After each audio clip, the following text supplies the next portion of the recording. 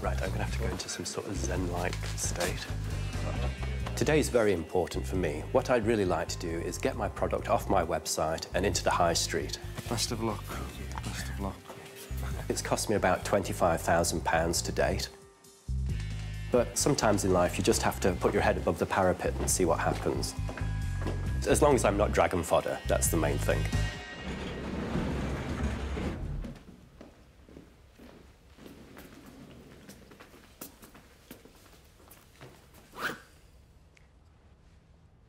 Hello, Dragons.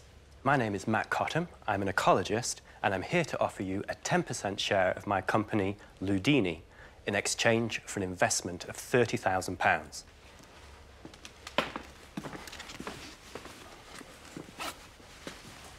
In the UK, surveys show 2 out of 3 men and 1 out of 3 women don't wash their hands after they've used a public toilet. And that's a problem for the rest of us because we all have to touch the same door handles in order to make our escape.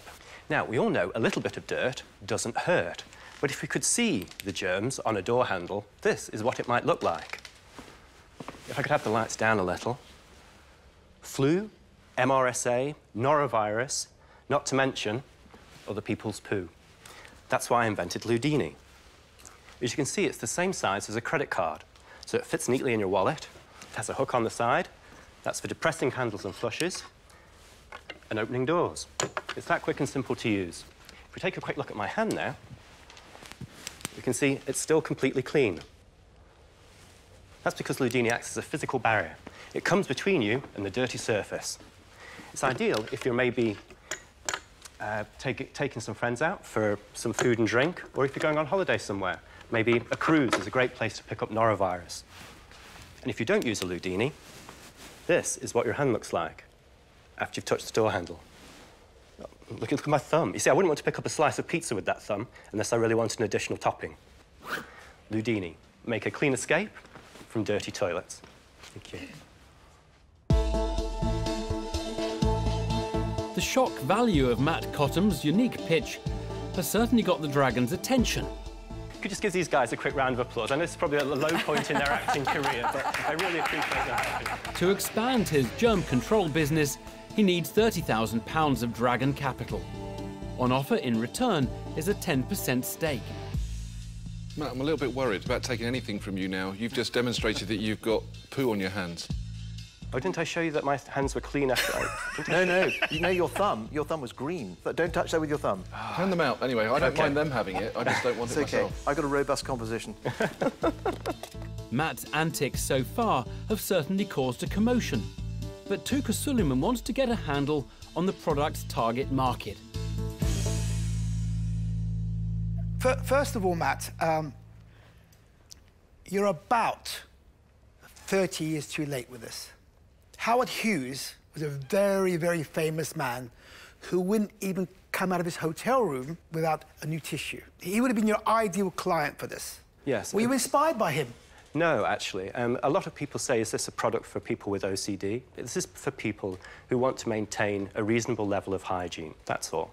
For me personally, I don't tend to worry about this kind of thing, except maybe if I'm in a cinema and I use the toilet and I know that I'm going to be eating some popcorn, and you will see men come out of the stalls in the cinema and they'll go straight out without washing their hands. And for me, that's when it kicks in. I think I really would rather not touch that handle if possible. Yeah. So, how much money have you put into this so far? It's cost me about £25,000 so far. The main cost of that has been with patents, right, and in the making of a mould. How many have you sold? I've sold 153. You've sold 153, yes, and you've come out with a valuation of £300,000 for your business. Yes. And that must have been for a crystal ball or a figure plucked from the sky. A damning assessment of the entrepreneur as his product and valuation receive short shrift from Tuka Suleiman. Can Deborah Meaden flush out some positivity? You are trying to solve a problem that is massive. It is. This is a huge problem in hospitals, in any kind of environment where germ transference can be life-threatening. So great, you've identified this massive problem. Unfortunately, I've got a better invention than yours. Oh, right. It's called a glove. Yes. And it isn't even a white glove. It's a little tiny, thin, flimsy plastic glove that folds up smaller than this. You can't beat a glove. You'd be pretty scary in a loo. I'm You not would? I'm not saying that I'd be in a loo with you, but if somebody else saw you going by there and starting to put these gloves on, looking behind, you kind of think, oh my God, it's like the Twilight. Yeah, my point is, I have never been so clear. I wasn't at all confused by it. It's cheaper, it's smaller. Dad, you can't beat a glove. And it is 100%, doesn't miss any part of my hand. And when I take it off, I throw it in the bin there, and then I get the next one, and it doesn't transfer any germs onto my body. Well, this is reusable. Matt, If that's... Matt, I know why you're convinced. That's why you've made it. That's why you've spent £25,000 on a patent. You are not going to convince me otherwise. So I am out. Rejection from Deborah Meaden. And a once optimistic Matt is beginning to look a little shell-shocked. And now, all this talk of germs has got Nick Jenkins thinking. You have raised my awareness of the issue. Thanks very much for that. Hadn't thought about it, hadn't worried about it. Now I'm very worried. But if I was really concerned about it, and there are places where I might go in and think, this is disgusting, I'm not going to put my hands anywhere here, I would grab a couple of sheets of loo roll, open the door, chuck it away, problem solved. Could I just say one thing about that? Yeah. So you could, if you, at the risk of looking a bit strange, after you've washed your hands, go back into the cubicle and get some toilet paper, and then open the door, but then you don't have anywhere to put the toilet paper. Did you just say, can I just say, did you just say at the risk of looking a bit strange? I just want to clarify that. It's all relative. Just so you know. Yeah, anyway. Yeah. So, but actually, I'm also very concerned about the thickness of this. As a guy, you have a wallet which is only that thick. I know that this would end up sort of getting left out, much like my National Trust membership card, which I always don't seem to have whenever I go and visit a property. So, I'm out. Thank you. Thank you. Matt, Yes. you're a very nice guy. Thank you. You've answered my question. Is it a business that I want to invest in? I don't think so, Matt. Okay. So, I'm out.